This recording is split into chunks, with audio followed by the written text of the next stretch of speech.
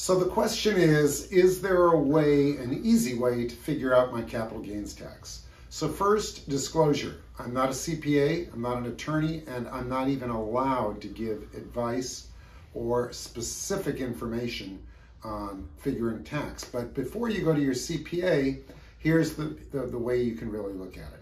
So first, let me say the Biden administration has been trying very hard for the last couple of years to actually change the capital gain structure and charge more tax. But for the time being, we are grandfathered in, and here's how it goes.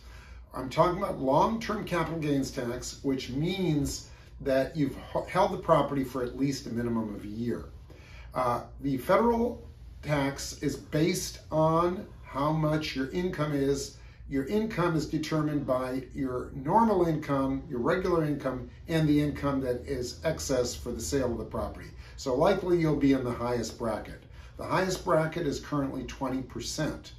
Take that 20% federal and add it to California, highest bracket 13.3%. You're at 33.3%. Now, don't forget, if you're single, you take $250,000 off. If you're married, you take $500,000 off. But here's how it goes. You take the price you paid for the property, try to remember what that is. You have proof of that somewhere.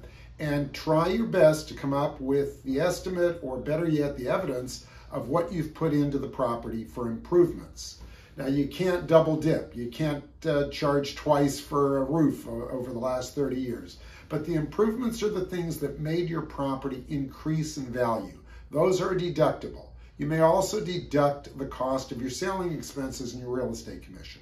So basically, here's how it is. Take the price you sell your property for, subtract from it the price that you paid originally, your cost basis, or if there was a step up in basis, whatever that is.